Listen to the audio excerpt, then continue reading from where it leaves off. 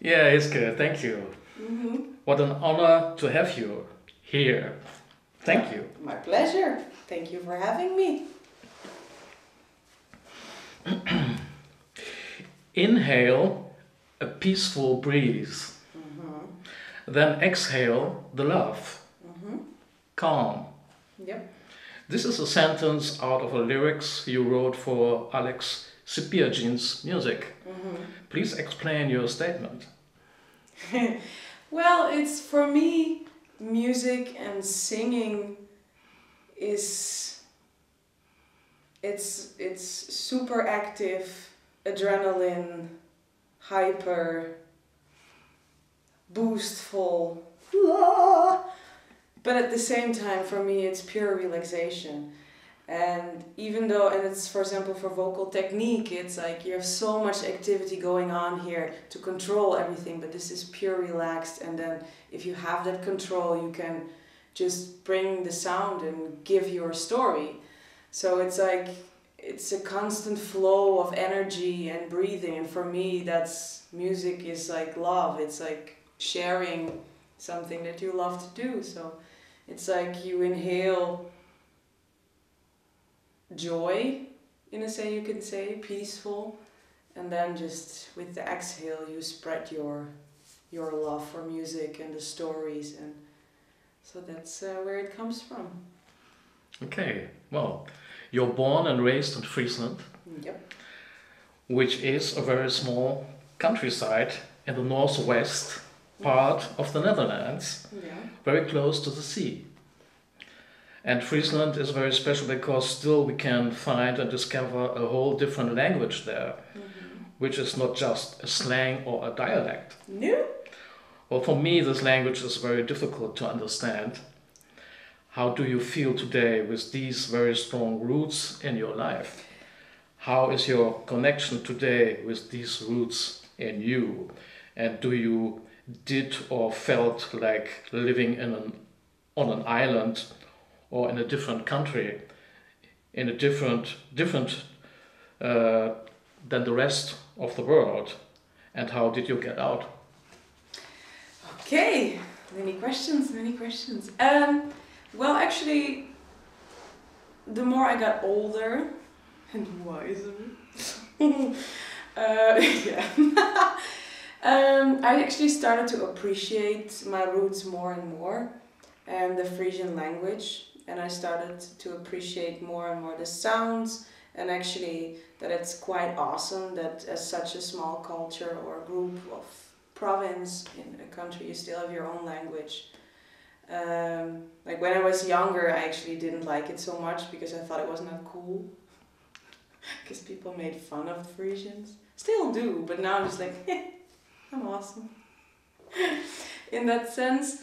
And especially because I started during my master's look into the Frisian language and the sounds and words, and looked up if I could find music. Unfortunately, there is no traditional Frisian music. In general, Dutch people also, we don't really have traditional, typical folk music, but the sounds and the language are very lyrical, and I discovered that it's actually very singable.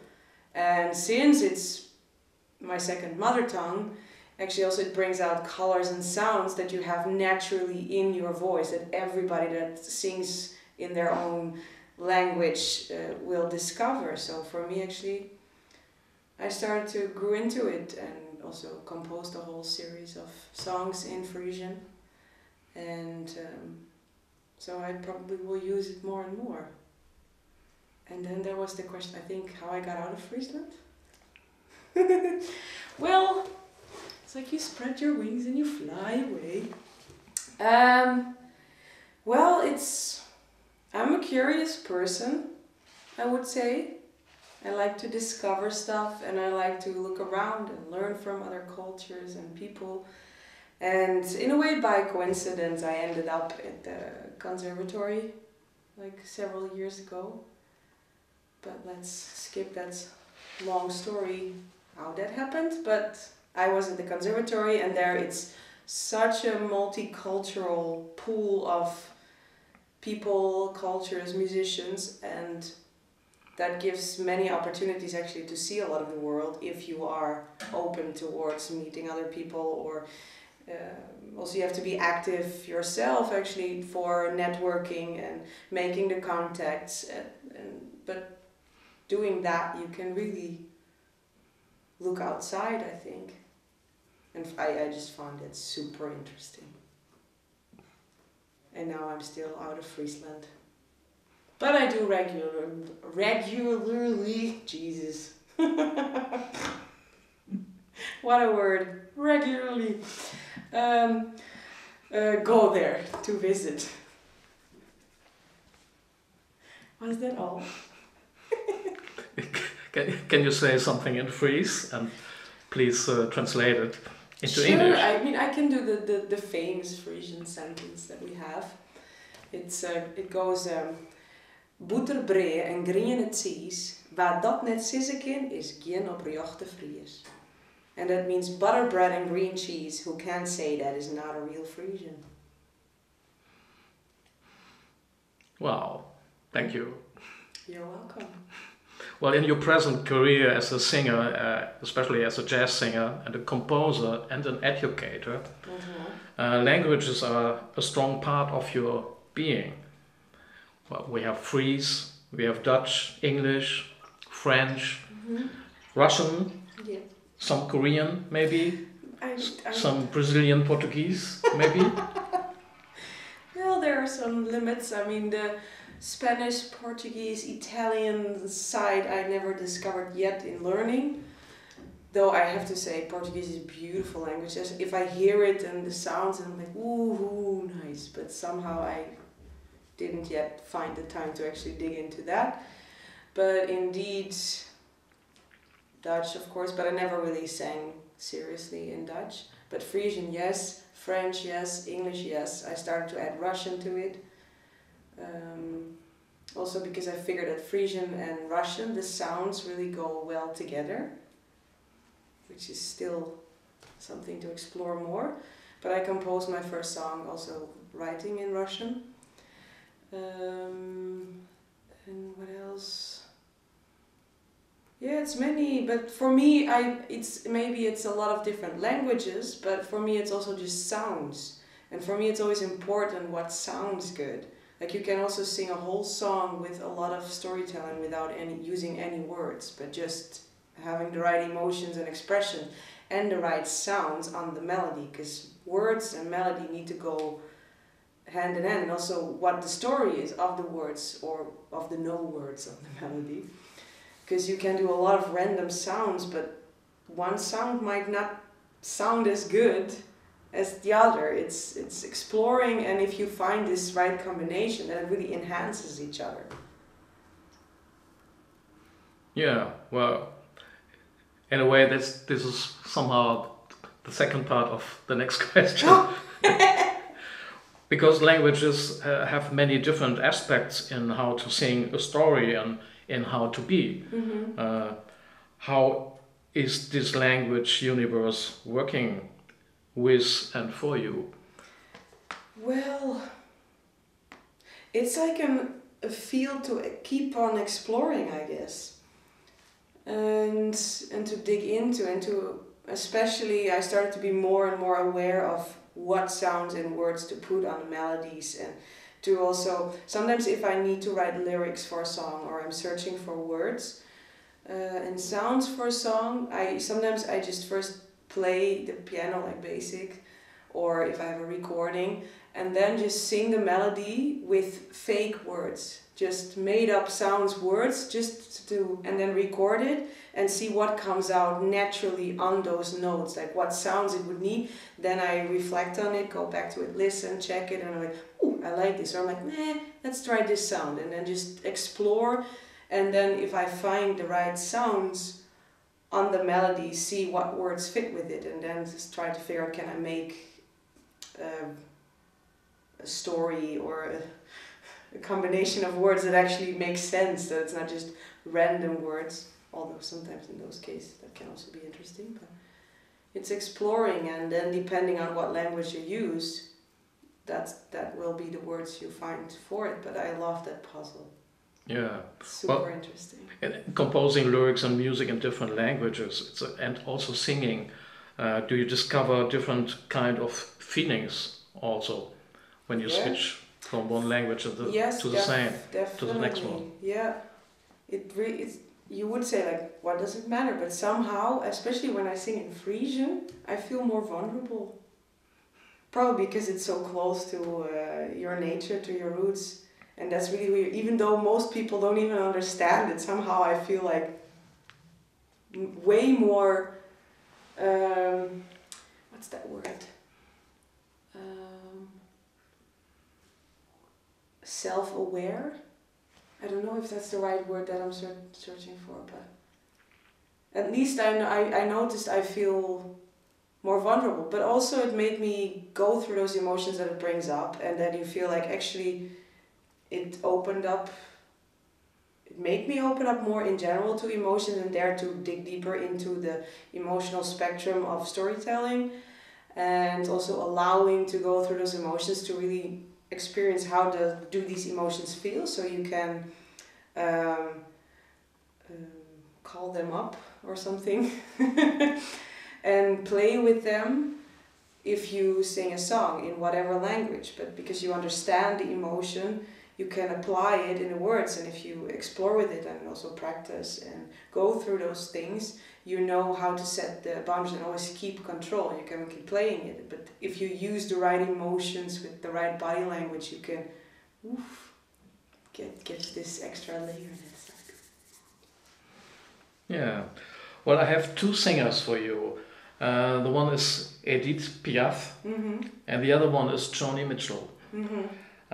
Can you tell me about them a little bit, what they mean for you, and is there maybe a connection between them for you? That's a good question. Well, I think both Edith Piaf and Joni Mitchell really have this storytelling aspect. Like, they're both not the most amazing technical singers, but they have their own sound and their own way of performing, which interests me. Like, I am a nitwit and like a super in technique because I love to explore and figure out how the stuff works. But at the same time, you also need to learn how to play with that and let go and have the leash. Let's say if you would have a horse and you have the leash, like, you have the control, but you can play with it.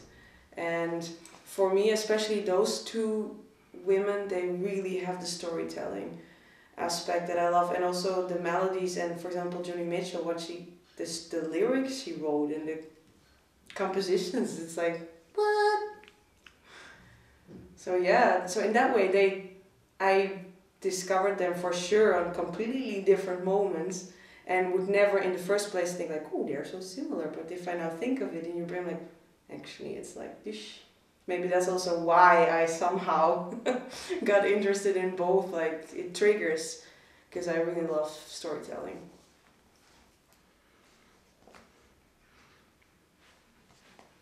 Okay, thank you. Well, with the Russian and American trumpet player and educator Alex Sipiagin, you play and work together since a while, and you are connected with him since your study at the Prins Claus Conservatory here in Groningen. Yeah. You recorded with him, I think, 3 LPs or albums called New Path. Can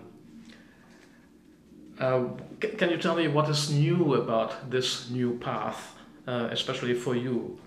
Well, I think what makes it interesting or new or fresh in a way is that it's very instrumental music, but then the voice is added. So it's like I sing horn lines. So the music is not composed with the idea there's gonna be a singer. No, it's composed for instruments, for horns or other instruments, and we discovered that I could sing those melodies. And then he was like, what if we put words on it? I was like, no, not the okay, let's try. But then I discovered that's also how I got really into words lyric writing, because I was like, ooh, this puzzle is interesting to figure out. And then if you figure out how to put words on those crazy melodies, and actually that it makes sense still, that if you just read the lyrics, it's still a story. And then if you perform it also, it doesn't sound like super complicated music. If you don't have a trained ear, for sure it will be like, why would you listen to this? Because it's not easy listening music. It is some complicated modern jazz stuff, but I think also it makes it, how you say toegankelijk in het English?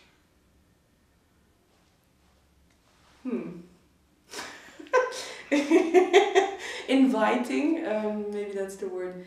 I think the fact that there's vocals on this music makes it more inviting for an audience in a sense, and the fact that there are words gives his music a whole different color, because he also plays this music with other projects or other settings, and it sounds completely different. But I think that's what makes it interesting. Yeah. Do you also have freedom in this setting with Alex? Can you give him lyrics you want? I mean, basically yes. It's like if I write lyrics for him, I always ask him for the story, let's say, like why did he compose the song, what's the music about, what he would like. He's really into having more like abstract type of lyrics, so using metaphors and not like, oh, I love you, you love me. So, and actually I like that too, to use metaphors and play with words, and because one word can express so many things. But then, because I have to sing it, I somehow always put a little bit of myself in the lyrics too, so I use his big line of story, because that's usually what I get. I just get like, Buh, and that's what I work with, and then I put it in such a way that I can refer it somehow to myself, because I will be the one performing it. And then I send it to him, and then I get feedback, and usually that's how the lyrics come to life, because it's a product for his, so he needs to like it, approve with it, even though I have to sing it, I deliver for him. But yeah, and melody-wise, in a way, because the music is very composed and arranged, like to really phrase completely different is not really possible so much. Here and there, when it's sort of really a feature of the vocals and there's not other instruments playing, I have a bit more freedom how to phrase, but otherwise I need to blend with all the other instruments, so I cannot just do my own stuff. But here and there I get the opportunity to say like, oh, you can improvise, or it's collective improvisation, or depending on it. But also I really love these crazy melodies, and you just have to find to sing it perfectly correct in a way, but still put emotions to it and blend with the trumpet or the flugelhorn, and so yeah. What are you singing about? What are the lyrics about? What are the stories you are telling? Ooh, depends. A lot is about, for example, the struggles as a musician, traveling, irregularities,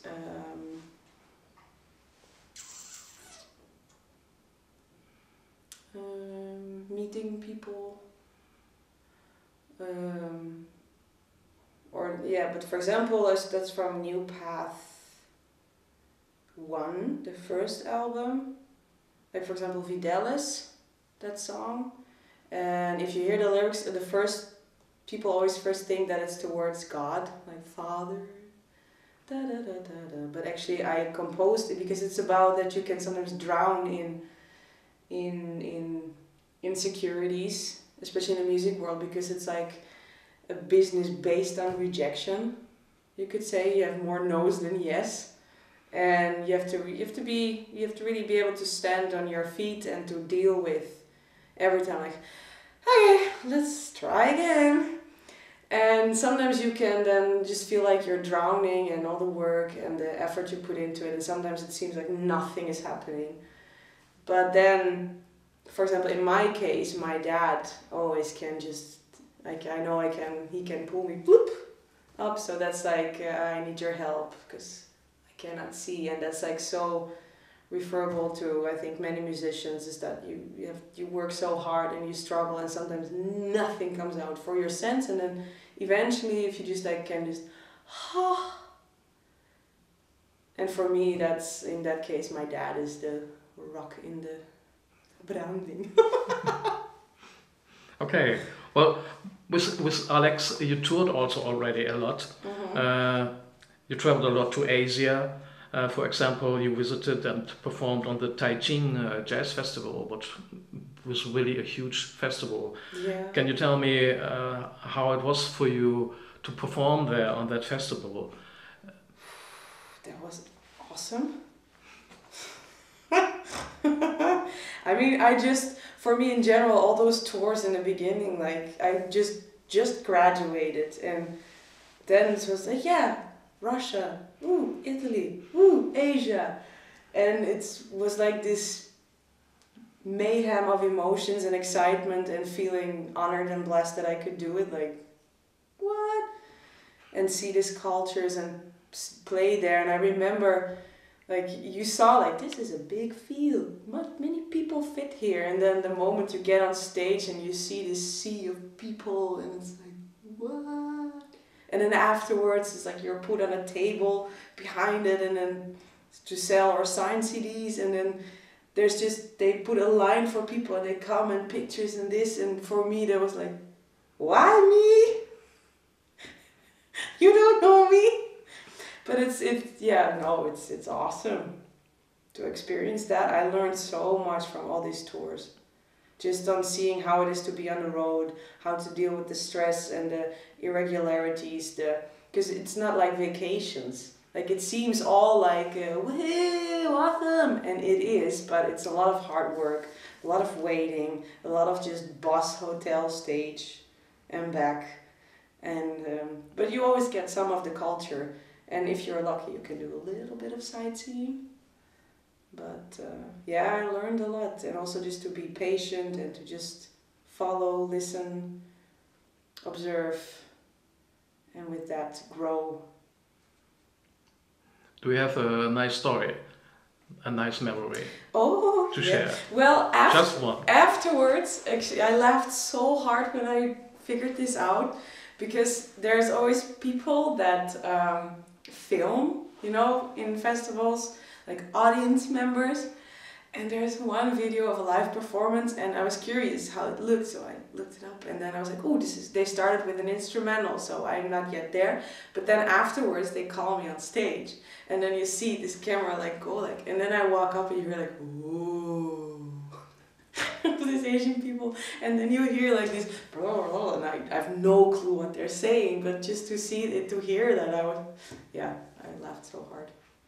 Okay, well, when I ask you about a very beautiful melody, what comes up in you, what kind of melody it is, can you please hum or whisper this melody now? Yep, that's possible.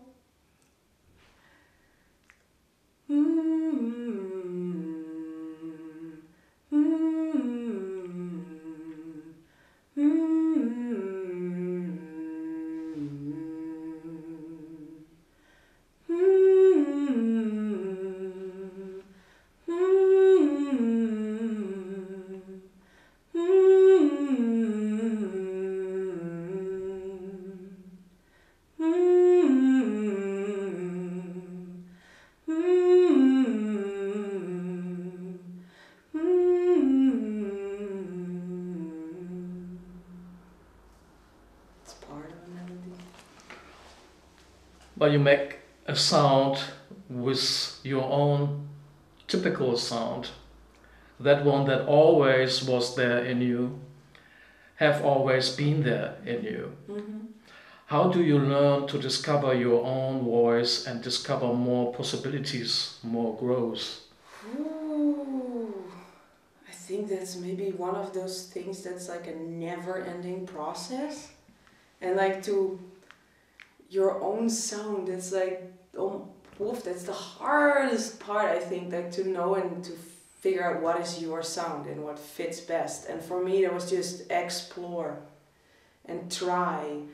And like with technique, you can create a lot of control and try out a lot of stuff and expand and make the voice stronger and create a color palette that's like one voice, that you don't hear the breaks, that it's just, you can use everything and then try it. What if I put my mouth like this, or what if I put my tongue like this, or what if I put the airflow like this, and then you keep discovering. Like recently I discovered like how I could sort of, if I use the mic in a specific way and the air in the mouth stand and stuff, then how to sound sort of like a flute, like the dwars flute or pan flute, sort of like combination of this, or you can use it as a color for improvisation or as an intro, or so that's like you keep exploring. And sound wise, I just tried also a lot of different styles in music, songs, like I did reggae, ska stuff, we did the modern, the modern jazz, pop, soul, funk, a lot of stuff to figure out like when do I feel the most honest or the most real, or what feels best or sounds best color-wise. And I think I slowly start to discover what fits me, but I still, if people would ask me, well, what is your sound? I would be like, I don't. I do know, but I cannot put it into words, I think. Not yet. Let's say it like that. Okay, well, can you tell me then how you create melodies? Ooh. Are they maybe waiting for you somewhere and you just pick them up? Who knows? Who knows? It's like, it's inspiration, and sometimes, a lot of times I don't know, they just appear, they just pop up, and then you're like, who? And then, or I go to the piano, or I write it down, or I just record it. A lot of times I now just record it so I really don't forget. And sometimes I just go for fun to the piano and sit down, and then something comes out. You just improvise a lot, and then melodies can pop up or come out. And of course you can use theory and etc. to find melodies or create melodies. But for me, a lot of times composing wise, I don't know, something just pops up and you start playing with it, and maybe in the end the first melody completely disappeared, what it started with, but it made it flow or grow into a creation. So yeah, I think that's how my melodies sort of come to life. Good. With Ivan Baryshnikov, the young Russian saxophone player, he studied with you at the Prince Claus Conservatory during the master program. Yeah. You played and recorded in New York his album Journey. Mm-hmm. And you were singing with your own lyrics a song called Go On. Yeah. How did your work started with him, and how did you compose the work with him? Well, I mean, we got the first time. I remember it was, I think, like one of the first days of the school of the conservatory, and you meet people and you're in the hall, and then it was like, hey Hiske, how are you? And I was like, who are you? Like, in a way it's a familiar face, but it's like I see so many faces, so I was like, please fresh my light. And then I was like, yeah, you signed my LP. And I was like, I did? It's like, yeah, you remember in this club, like blah blah blah, and with the New Path, and I bought the LP of New Path 1, that was like, I guess it was September 2014 or something like this.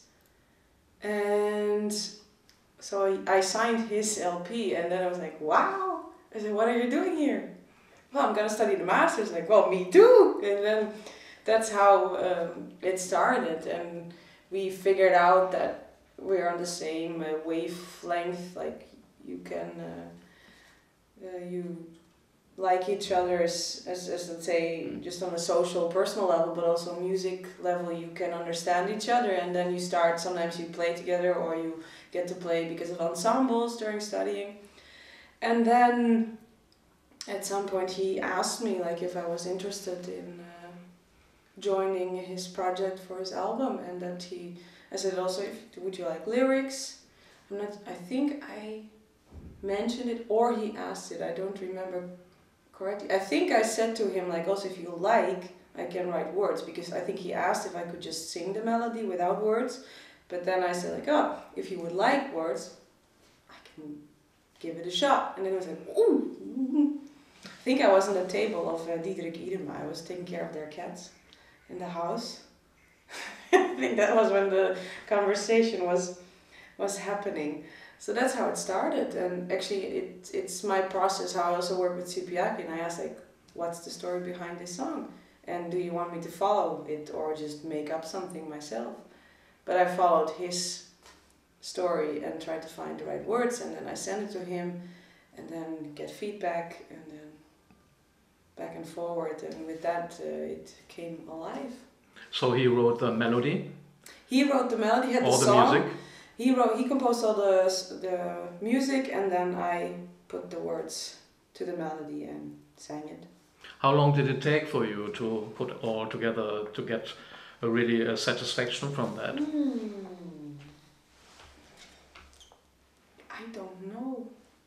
Actually, it was quite quick, but it's like usually for me the real lyrics, the writing part, can go sometimes like this. Like very fast, and then I have a first draft, and then back and forward, and then if you put all the time together, actually it was pretty quick, but there's a whole thought process, listening process that goes up front. Like I get it and I start to listen and it starts to brew. But then how many hours that I don't know. It's a flow, and you prepare, and then I make notes, I make lists of words that can go with the topic. It's almost like you make a spin, but not literally. I just have lists of words or a little idea or a phrase. I'm like, ooh, maybe this word can go on that melody note. So I make a lot of notes, and then it's just a big blur of a lot. And then there comes this moment that I'm like, and then it starts, and then it's just like, and then before I know it, it's like, there it is. Yeah, it's a very positive, a very uplifting song, I have to say. Yeah. And the melody really stays for long when you listen to it. Mm-hmm. Yeah. Thank you for that song. Yeah. For these beautiful lyrics.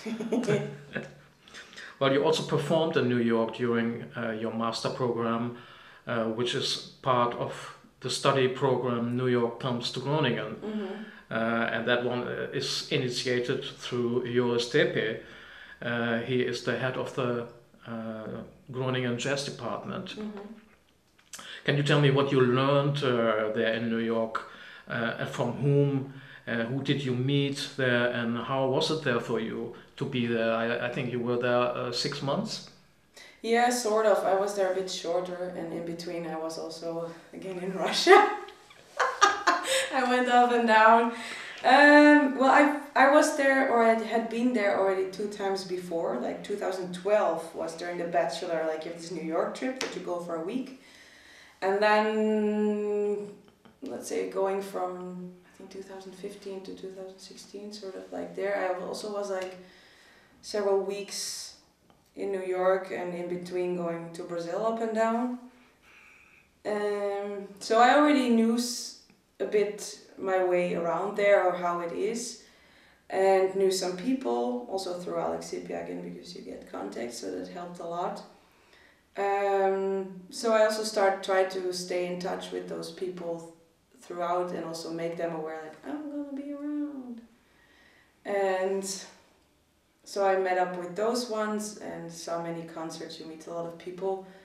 And I studied with David Bergman and with Misha Tsiganov, mostly for arranging and composing. And with Becca Stevens, also because I really love her songwriting and her stories, and I was curious how she could help me in my, even though it was in Frisian, everything that I brought, like if you hear the music that I composed with the sounds of the lyrics that you don't understand, what do I transfer to you? So I would just show her or let her listen stuff. And then she would tell me like, what is it about? And then I would be like, that's actually quite correct. Or I would think like, okay, I need to work on this. And actually for me that was a super interesting process to actually work like that and really focus on like, I want to know this and I'm gonna find this person.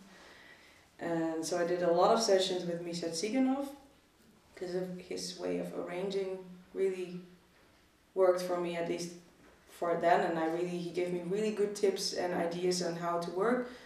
And also because he worked with folk music, and since I used Russian traditional vocal melodies in my music, I was like, let's find some interesting things there. So I did that a lot, and lyric writing, and aside from that I just learned a lot about, also just about myself, I guess. How it is, because I always really wanted to go to New York and just be there and live there. And then when I finally was there, I was like, I don't think I want to be here. I mean, I would love to go back and visit and get this boost of amazing musical pool that you can dive into. But for me to live, I was like, I guess it's not my place. So that was actually also interesting to discover. And also discover like, I think that was a big discovery actually. That I in a way probably didn't expect.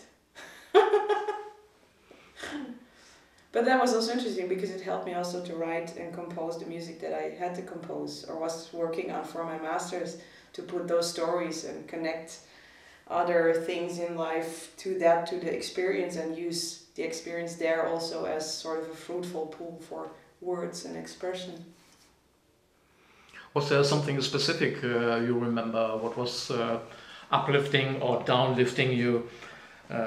Did you had very special good experiences there, but maybe also maybe bad experiences there that you want to share now? Well, the good thing is that you can just see so many great concerts and musicians and meet so many, and everything is so close to each other, especially if you go to Manhattan. Like all these clubs and bars are very close, but then the downside is if you really want to enjoy everything, you need the money. And that's the thing, like we students and people, we're not super rich, and already living there is like so expensive. And the food and just living in general there is very expensive, so you need to take really good care, like okay, this is this, and then I have this amount of money, and then I can go and see these concerts, so you need to be very selective in what you do. And then sometimes if you cannot always go everywhere, and then you're just somewhere in New York, or at some point I was in somewhere in New Jersey, in a room which was sort of a room but not completely with walls. It was like something with a curtain. Sorry, so you have privacy but not fully, and you pay so much for this not shitty room, but not so much privacy, so you cannot make so much noise. And so then to figure out how can I practice, how can I do, because I'm like, I want to practice and work, and so figuring out. And then sometimes you need to rent places or rent studios to actually work or practice, but that costs money too. So then it's like, okay, what has priority? What do I do? So, yeah. How did you get out of that? Just by plane. Fly back. And you also performed there? Yeah. Yes. In which settings, and how did you find the people there? Well, some was just with students from the conservatory too, that people ask each other, like, or you get to join. And since I knew some musicians through Alex Sipiagin there, I also contacted them if they were willing to join me in organizing my own concert. And actually also Ivan Barishnikov joined that concert. So, because I was like, I don't want to take it the easy way and go to the typical places where most students play, because you can easily get a gig. I was like, let me try to get a gig in a place which is not that obvious or easy to get. And also here and there I just created the balls and just asked more known musicians, can I sit in? Can I join you? I mean, I knew them, but I was like, yeah, let me just ask. And sometimes it was possible, sometimes not, but that way I was like, I can give myself some exposure, not in the typical student setting, but more for other audience. And actually doing that gave me the gig in this other place, because there was a woman and she organized those gigs, so it was like contact via, and that's how I got it. Okay. Did your voice change the last years? I think so. I mean, it just developed more, I would say. And it keeps on developing, and since also when you get older, your body changes slowly, goally, inside. And yeah, I guess, I mean, I don't know, it's not like in extremes, so it's the same if you look every day in the mirror, you don't see yourself change so much, but then when you see old pictures, like now you have this thing like 2009, 2019, like the 10-year difference, and then actually if you look then, you observe it from a different aspect again, and then you can see actually the whole change that happened, but in a way I was like, I didn't change so much. And I think that's the same for my process in the voice. I know that I developed and grew and have more options and made all the registers stronger again, and using sounds and creating quality or how to apply stuff better. But the big picture, I don't know, because it goes so gradually. I know I developed and changed and grew, but I couldn't say like, well, there and this. Okay. But can you maybe tell me how you feel while you sing, maybe while you perform during a concert? Can you discover feelings, or are you just focused on what you have to do? I mean, for that, what I discovered that I grew in is that I dare to be more and more myself on stage. Like, because you have this idea when you start like, okay, this is how a performer should be, and this is how you should behave, and this is how you have to look, and your face should be like this. And then I was like, I'm not like that. I need to do once in a while, or if I want to take off my shoes, I take off my shoes, or if I do a little dance, I do a little dance, you know, like. And I discovered this actually in Russia, that I was like, yeah, pardon my words, like, fuck it, this is who I am. I cannot hold these standards any longer.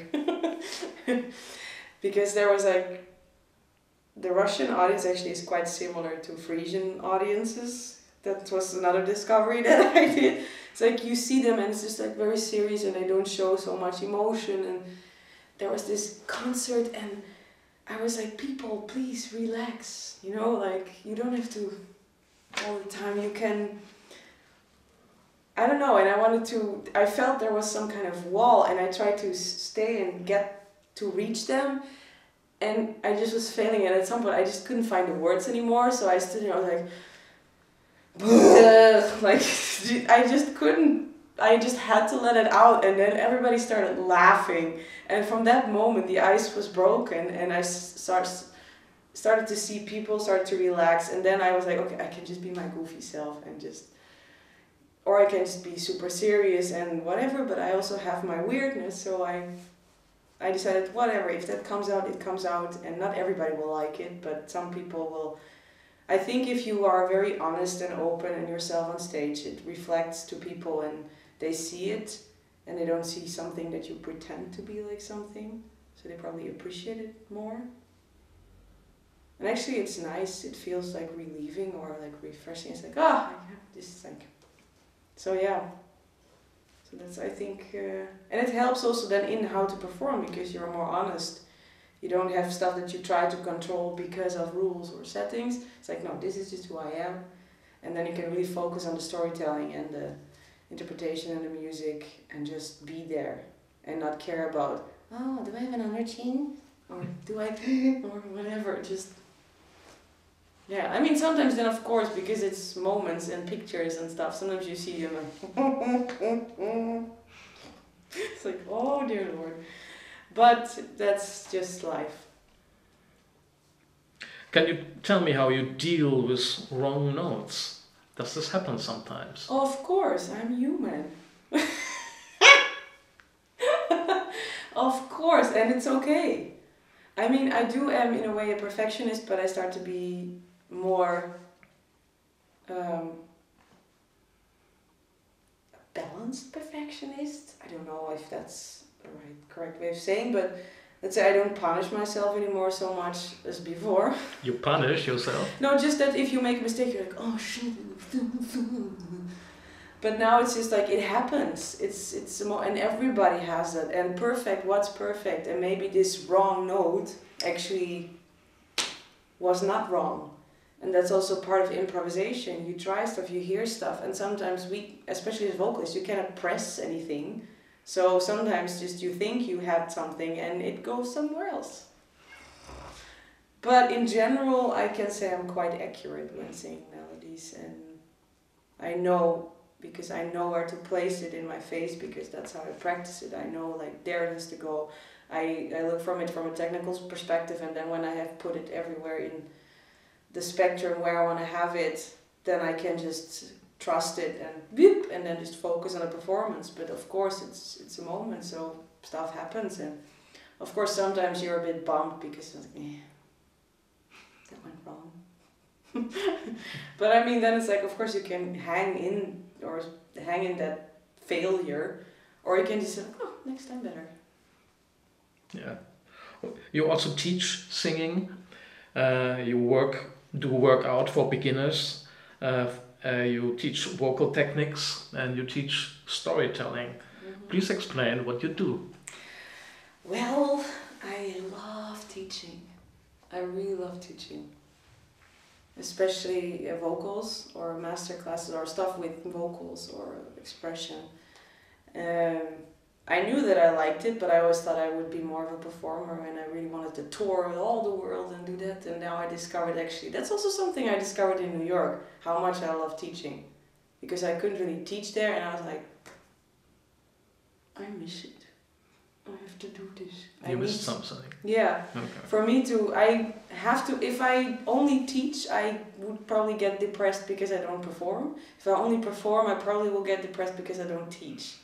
So I need to do both, because I really love to perform and play with amazing people that you can have a click with and create something beautiful. But at the same time, this craft of the voice and the technique, I find it super interesting, and then to help other people find it in their own bodies and find ways how to make them sound the best, or just help them for relaxation, because for some it's just for fun, and it helps them express, or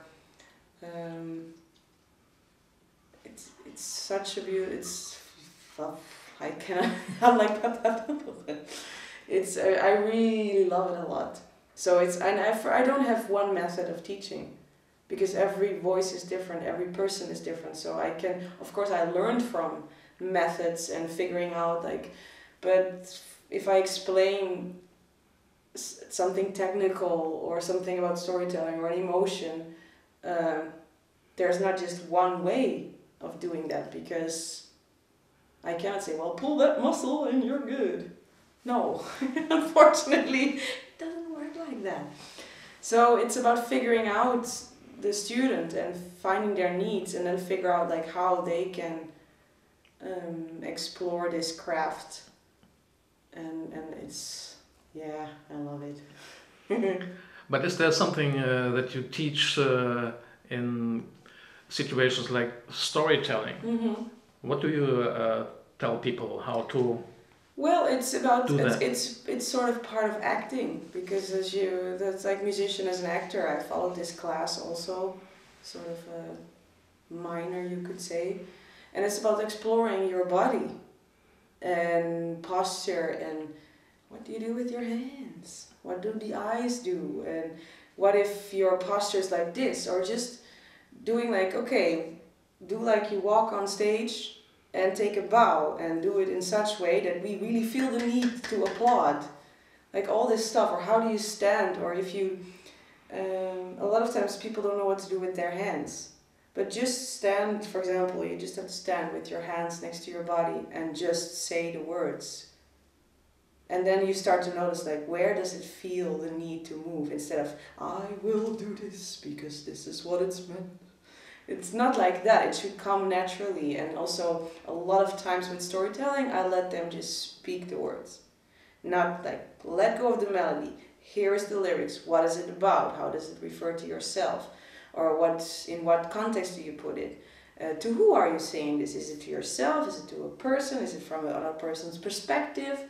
And then just speak it with meaning and try out different ways. Like, what feels right? What if you go up? What if you go down? What if you say it loud? What if you say it soft? All this stuff, explore, and not following the melody, because sometimes if you would speak the words, the phrases go differently than if you just say it how it is written on the melody. And then when you put them back on the melody, a lot of times you start phrasing slightly differently or be more free, still following the melody, but it comes out more natural than just these are the words in the melody. Do you also focus, do you have problems sometimes with your voice, that you can't sing like you wish or like you need to, and how do you overcome them? Well, of course that happens. I mean, people get sick once in a while. I mean, in general, like, to have a cold or whatever, you can sing almost always. For me, the moment it's like when I don't sing is when just the voice really disappears because you really are sick. Really. Like, just a general cold you can sing because that's why you have technique. Then you can really make it almost sound like you don't have a cold. Or if you know how to place it, how to use it. Or if you do sound a bit more, just use it to your advantage and play with the sounds. But technique is really a big part that helps me in situations that I'm super tired, that I can trust that I can still deliver quality. Maybe I have to work a bit harder, or it's not completely as how I would usually sound when not being as tired, but at least I know I can always deliver. There's a beautiful song Sting wrote, How Fragile We Are. Ah, yeah. How fragile are you? Woof! I guess quite fragile. I'm super strong, I figured. And that's also partly because of doing karate. And I still have many things to sensei mark for busting my ass. And just make me mentally really strong and find respect towards others. And not that I didn't have it, but in a dojo you just have to pay respect and you follow the senpai or sensei, and you get physically strong and self-defense, but also mentally. It made me really strong and helped me a lot actually in music, in being able to deal with some stuff or handle stuff and know, like, I can go through this. Of course it touches you because I'm a very emotional person, but still. So yeah, in a way I'm very fragile and emotional, and I am breakable, but I know that I'm also very strong. Frisian power. Well, singing is also sharing, and singing is working together and exchanging. You started a beautiful project in Russia also called Stereo Bass. Can you tell me a little bit how you got together and how you discovered that you can share something together? Well, I got to know all these musicians through Alex Sipiagin and going to Russia. And then we discovered that after concerts or meeting people that we actually also are on a social level, we connect really well. And we became friends and staying in touch. And then in the beginning, every time when I would see them was if I would be there with Sipiagin and maybe play with some of the musicians. But then after a while, we were like, if we enjoy playing so much together and we just enjoy each other's company and we like each other's qualities and are curious to what we could, why not do something together? And then I was like, sure. And then like 2 months later, I guess I was again in Russia, and we did concerts with my music. But then in the beginning it was like, yeah, but she plays bass and he plays bass. Who to pick? It's not fair. Like this. And then we were like, let's just do both. Why not? And then we figured out the way. I brought in the music, and then together with Makar Novikov, we started to, he thought about how to put the two bass players or in it, like when to use maybe electric or two acoustic bass. And then also because at some point he had a cello, we was like, well, maybe I can do something with cello, and now he plays also cello. And we started to combine all these options together and arrange my music for the setting. And that's also how I started now, or during the masters, compose my newest music, like for that setting in mind. Like, oh, I can use these colors, these varieties. And let's say we use this disadvantage of, let's say, or no, it was not a disadvantage, but let's say we felt like, we don't want to choose, even though we have too much bass players. Like, just use it and figure out a way and how to create it. And then actually, I think something very interesting came out. And we're super good friends also. So it's like also on stage we just have so much fun. And we can, you know what to expect from each other, you can depend on each other, you can trust each other, so that makes it a super comfortable place to work together. And we can also be very critical to each other and serious, and yeah. What do you like about Russian people, Russian musicians especially? Are they different than Dutch people? I mean, for sure they are different than Dutch people, but because it's a different culture. But musicians, I guess musicians is just a different species. Like, with some musicians you might click, with some not, and that's everywhere the same. But for me, the musicians that I got to know are all super open-minded, and they're also eager to learn and to explore and to be creative and make something beautiful. And I'm lucky and fortunate that I can play with some of the best musicians in Russia. But also the other musicians that I got to meet there are like curious and open-minded, and the people also, if you just see general maybe Russian people, you think like, why aren't they smiling? Why is everything so serious and like boom? But then it's like the moment you get in their homes or they get to know you and they like you, they open up, and it's like this warm place where you get into. But I think also Frisians can be like that. They can also be a bit like, and then you get in the family and it's a warm bath. So there's similarities and there's difference, but that's also because of culture, and it's everywhere. What is for you the most beautiful sound you ever experienced? And it can be anything. Don't explode. Wow, I don't know. I really don't know. Because there are so many interesting sounds and moments, and I mean, the one that pops maybe the most in my brain like now is because I remember that that's from the French music, Au Suivant, this song. Because for me it was like this awesome song, and like so much emotion and power, and I remember in the beginning I couldn't sing it. I mean, I could sing it, but not this super powerful, high intensity, like still have the control, don't let's say ruin your voice because you always scream. So I needed to figure out how to technically do that and practice that. But then when that's in control and that's set, then you can add the emotion and the storytelling to it. And I remember when I could really sing that and perform that and really feel this emotion and stuff, and you see that you transferred it to the audience, because the audience is like, and you feel also like this, and there's this tension going on, and then they relax and people also can relax again. But I remember that was like an awesome moment. But yeah, I had several moments like this, or sounds, but that's the one that pops now in my brain. Yeah. Very short, can you tell me who you are when there is no music around? Whee! My life is quite music. Do you have some Oh, I love crazy hobbies maybe? Well, I love sports. I really love sports, and since recently I try to see what are the connections between sports and music. And recently I really discovered that it's very parallel. Also, I started this because vocals, singing, it's controlling muscles with the technique.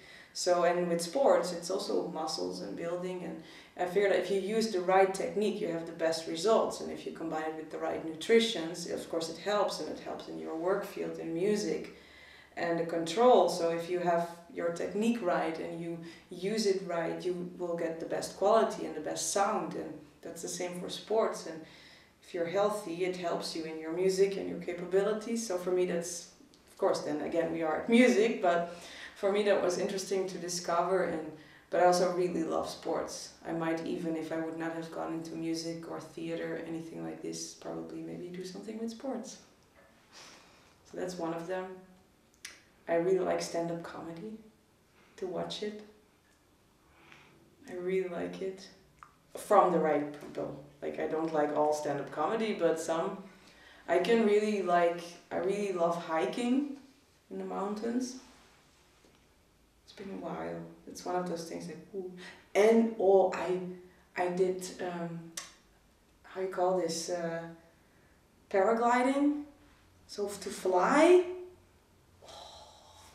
That was like that. I think there was one, like, for me it's so difficult to shut up my brain because there's always stuff going on, thoughts, words, music, sounds, stuff you need to do. But I remember the moment I was in the air, hanging on this parachute with this super nice old man, like he's like the best of the best things. And when we were flying I was like, this is peaceful. And my brain shut up, was silent, and you just fly. And I was like, wow, this I want to do more. Thank you very much. And good luck with all your projects and with your voice.